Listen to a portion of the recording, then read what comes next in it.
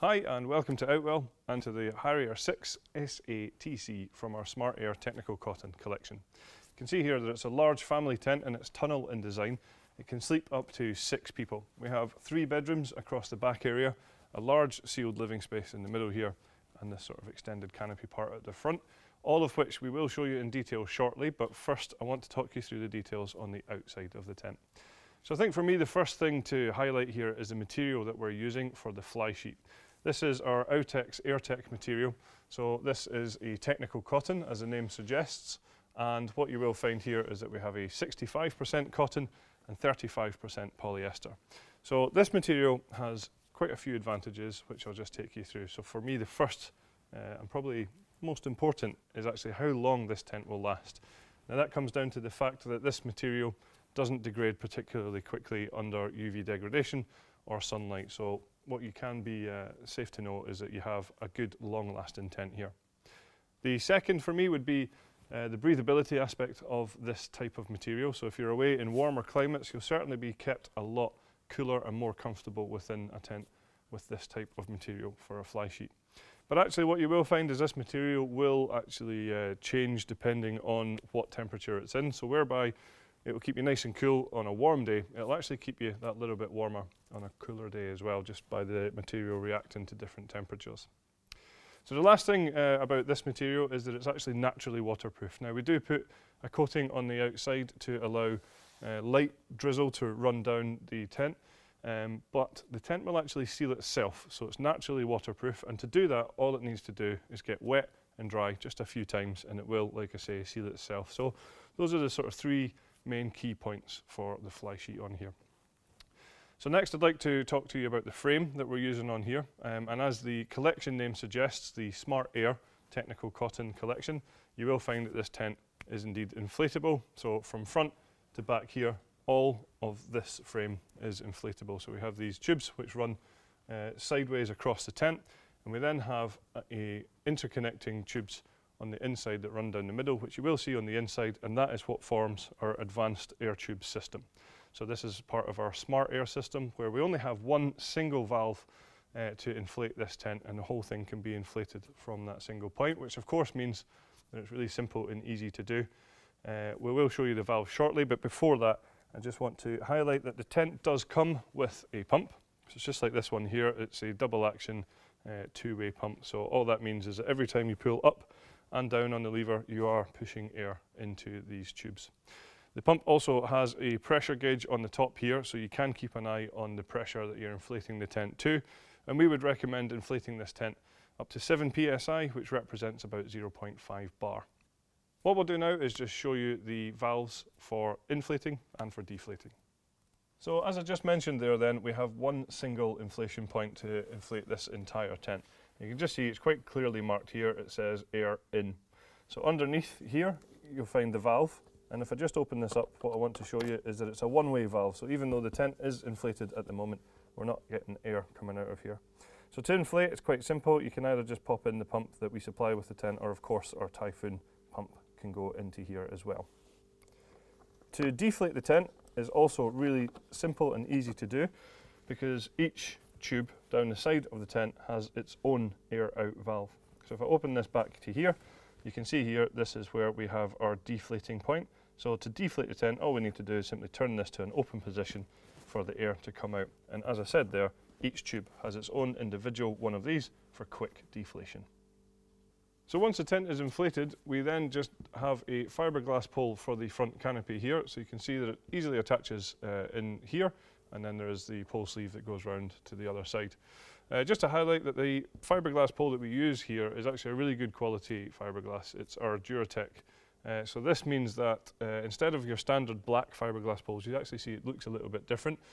That's just to highlight the fact that it actually has a protective coating or sheath around the outside of it, just to make it that little bit stronger than standard black fiberglass poles that you'll be used to.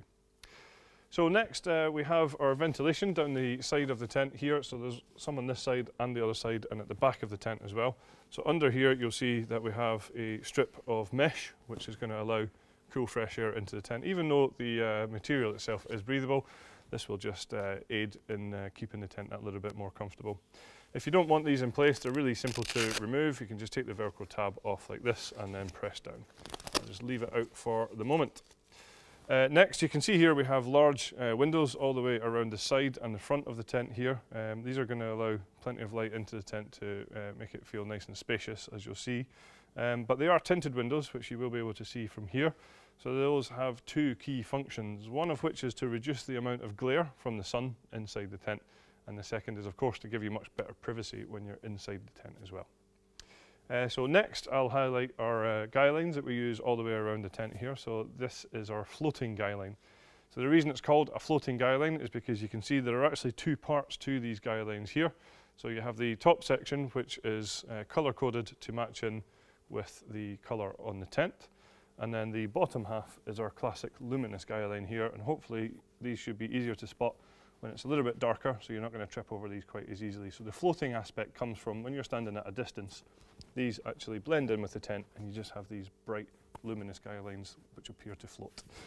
All of the guy lines then have their own retainer, which is just what these loops here are for. So when you come to pack the tent away, you can simply roll up the guy lines in your hands and pop them in here so that the next time you come to use the tent, the guy lines are easily accessible and you don't have a tangled bird nest of guy lines that you need to waste time untangling. So from here we'll go around to the front, and I just want to highlight this canopy area at the front does have some mud valances around the bottom to allow any rainwater to run down and away from this area. So while we're here, I will just show you that there is actually a really good space at the front of this tent here. So you can see we actually have a chair parked up at the moment in here. So that's going to give you a good area for shade if you're lucky enough for it to be a hot and sunny day. Of course, if it's a little bit more drizzly, then it will also give you a bit of shelter, but also a good space for perhaps some storage or even a kitchen unit and things like that. So with us having this shelter at the front, that then allows us to have a completely vertical front wall to the tent, and what that creates is full usable space all the way throughout this tent. So there's no sloping front on this one, so it means that straight away you've got all this usable space inside the front here. So I just think that's worth pointing out. We then also have our tinted windows, of course, across the front here as well. There is one on the door, which is a D door, so you can see here that we have it zipped away at the moment. And with it being a D door, it zips to the side, which just makes it that little bit more accessible.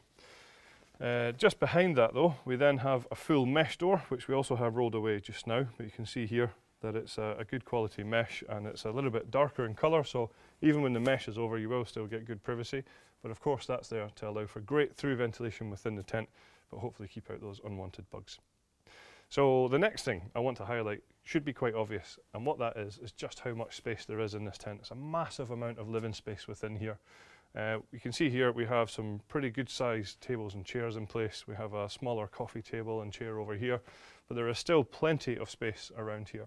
Lots of head height in here as well. I'm quite tall at around 1.95 meters, and you can see above me there's still plenty of headroom. So next I'll highlight the advanced air tube system that I mentioned earlier on, which allows this tent to be inflated from one single point. So you can see that we have this tube that runs down the middle of the tent. Now what you will find is that the tubes are actually connected using these valves here. So what this allows us to do is once the tent is inflated, we can come to these points here and turn these to this position, which would be a closed position. Now what these actually are isolating valves. So in the unlikely event of something going wrong, you have now separated each one of these tubes. So even though the whole tent comes up as one, you can then separate them all. So from here, I think this is a good point to highlight. We have a lantern hanging point and a good central location. If you do want to hang a lantern from the middle, there is a point just here. So if you do have a hanging lantern, it's a good point for it. And then actually running away both sides from here, we have cable tidies, which you can see we're actually utilising for one of our own lights here, but it does run all the way down to a cable entry point on the side of the tent here. So if I just open this up, you'll be able to see we are actually running some power into the tent at the moment. But what that allows you to do is do that without actually having the door zipped open. So you can close this door down, no problem at all. So just, I'll highlight there then, there is actually two doors, one on either side here, and these both also have full mesh zip doors as well. So the same idea as the front, you can have the outer doors rolled away with the mesh doors dropped down on the inside to give fantastic ventilation within the tent. So this whole area from that front vertical wall to the back here is fully sealed. the ground sheet is sealed all the way around here, and it is a bathtub style ground sheet as well, so you can see that it's coming up around the edges. So that's going to stop any drafts coming in at that sort of lower level. It's going to hopefully stop things like dirt and dust and sand blowing into the ground sheet, and of course again hopefully keep out those unwanted creepy crawlies as well. The ground sheet itself is a good quality double coated polyethylene, and it has a hydrostatic head of 10,000 millimeters, so as you would expect it is completely waterproof. So one thing to highlight in the tent is the overall shape that we have here is actually a Gothic arch shape to the roof point here. So that's where the roof is coming up and then going to an angle in the middle, and that's actually given us even better increased head height within the middle of the tent. So something else I want to highlight to you is I mentioned the windows earlier on, allowing light into the tent, but if you do want less light or of course more privacy, then you can see here we have these zipped curtains, which we just have rolled down at the moment, that can obviously just be zipped up or down depending on how much privacy or light you want. At the top of the window here as well, I'll just highlight the mesh strip that we talked about earlier. So another really handy feature within the Harrier 6 is this hanging basket here, which comes with the tent. So it just easily clips into place, and that gives you this handy storage basket up the top here. So next I want to highlight the bedroom area, which is situated at the back of the tent, and as I said before, there are 3 bedrooms in here which can sleep up to 6 people. How we attach the bedrooms to the tent is using our wave-shaped hanging point system. So that's where we have this waved mesh across the top here, which of course gives a great sort of style and look to the inside, but it does have a function as well of taking off any of the stress points at the top seam of the bedroom. You can then see that we also have our stripes on the bedrooms to of course tie in with the colour of the tent and give you that real home away from home feel. We have plenty of storage pockets all on the outside of the bedrooms, which you can see are handy for smaller personal possessions. You'll then also see that the bedroom doors all have mesh ventilation panels within them as well. Again, these are a darker sort of no-seam mesh here, so what that means is you're going to get good privacy even when the mesh is open like this. If you want full privacy, there is actually a curtain which is rolled away at the moment, which can be zipped into place to close this over. Inside the bedroom there are plenty more features as well. If I sort of swing around to this side, you'll see in here we have some handy storage pockets along the sides, and these are also of course on the opposite sides and the back wall of the middle bedroom. We then have a large ventilation panel across the entire length of the bedrooms across the back here, which corresponds to outside panels on the fly sheet as well. Then what we also have separating the bedrooms is a full zippable piece of material on this side and here as well. So what we can do is of course open this up to be one large bedroom across the back if that's what you desire, or of course you can choose exactly if you have 1 bedrooms, 2 bedrooms or 3 bedrooms just by different configurations within there. Finally, the bedrooms also feature our universal system, which is where we have this zip running down the centre here, and we'll just show you now how that works.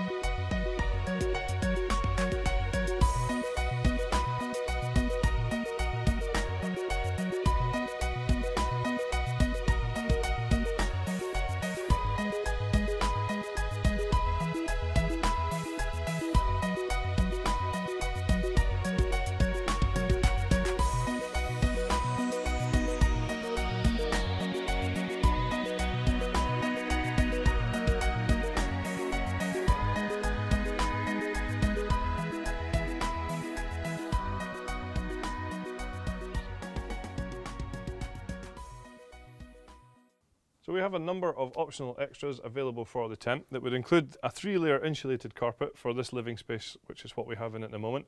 There's also a fleece carpet available as well, so that's obviously going to give you good comfort within that area. We then have a footprint available to go underneath the ground sheet of the tent, which will keep the ground sheet clean and dry on those wet and muddy days. And for those who want even more living or storage space, we also have an awning that will fit this as well. So there you have it then, that's the features of the Harrier 6 SATC from our Smart Air Technical Cotton collection. Thank you very much for watching.